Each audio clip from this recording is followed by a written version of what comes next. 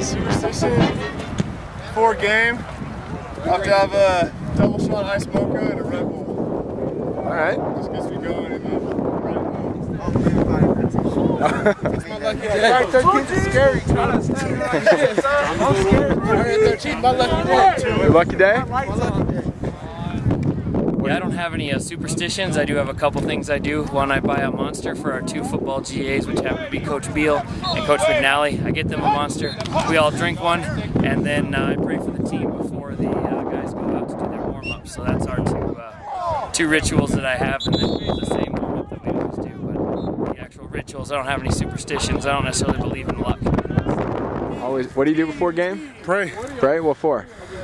God keep me safe, allow our team to get the victory, and just bless us with a great game. Yes, I actually do. I pop my toes before each and every game. What for? I don't know. Just, makes me feel relaxed. I like to write my initials on my parents and my brothers on my wrist. Alright. I gotta take about a 15-minute hot shower. Not to wash myself, just to sit in the water. Alright. Up the muscles. Alright. That's about it though. That's about it? I don't got no music or nothing like that. Rituals? Any good luck habits you do? I take a shower before every practice game. Yeah? Yeah, shit,